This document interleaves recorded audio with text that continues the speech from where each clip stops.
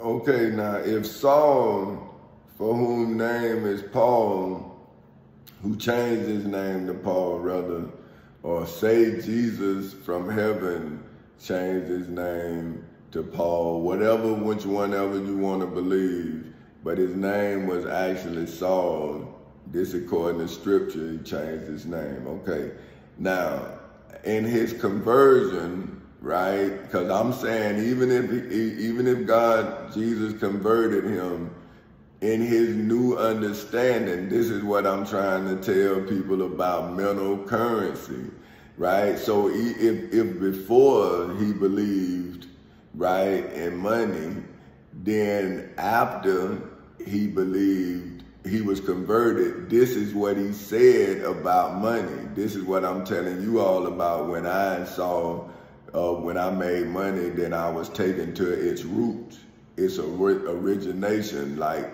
what it's all about. And I was able to see it because I had the mental currency necessary. Okay, now this is 1 Timothy 6 verse 10. The King James Version, it says, "For the love of money is the root of all evil, which while some converted after, they have erred from the faith and pierced themselves through with many sorrows." Coveted. So now, when I do that, I look it up. So coveted, we're gonna look up coveted. Now this is just what I do for punishing myself for making them, you know. So I say, well, maybe I have to, maybe I have to look it up to be more thorough. See, and that's the thing about being in a mental battle, man. You know, you gotta, okay, coveted, earnestly wished for or sought after. So see, when you covet money, right, then it says right here in the scripture, right, he's telling you what I saw. That's why I'm agreeing with this. You know how the Bible says if two or more agree? See, he's saying, for the love of money is the root of all evil. Now, how about if he said this? For the love of money in the civil and criminal courthouses in Seminole and Orange counties in the state of Florida is the root of all evil on August 12, 2008 at 10:40 in the morning. See what I'm saying? See, then would you believe it? Now then would that be a prophecy? Right? But how can somebody yesterday be as thorough as I am today? Because I'm seeing what he saw. See, but Jesus didn't convert me. You see what I'm saying? Like when I made this money to take care of my wife and my children, the devil converted me.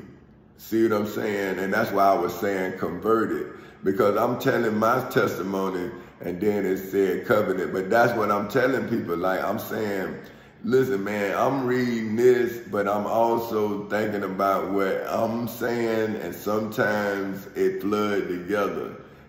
Because I'm at the edge of insanity, man. Like I gotta sit here and try to get people to help me every day my life going by, right? And somebody's telling me about how to make money.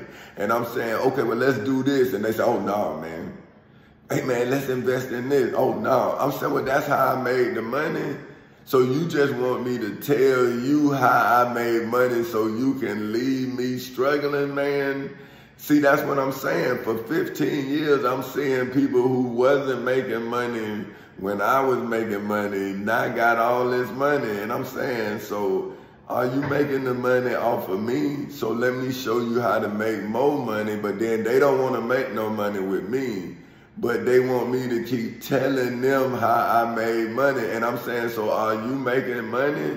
But what about the provisions? See, I made money, but I turned that money into knowledge. See, so I don't need money no more. I just need people to have the knowledge of the knowledge, right? So if you have knowledge of the knowledge, then you will want to purchase the knowledge that I have acquired. See what I'm saying? But see, if you stealing the knowledge, then see, that's why we are now, see, which while some coveted after, see?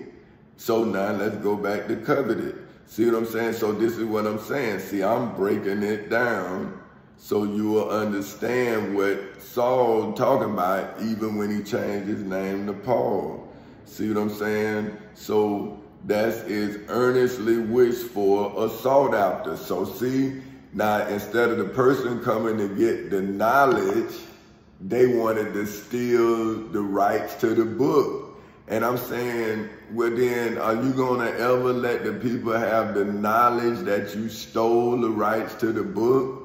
See, and that's what the high priest Caiaphas them did, right? They killed Jesus, and then they told the story. See, now they selling the story to you, and the Bible is telling you that they actually saw. See, you a descendant of Saul. See, just like if you a descendant of Jesus, you got to believe Mary, that Mary never knowed a man. See, you got to believe that. So you got to believe Mary.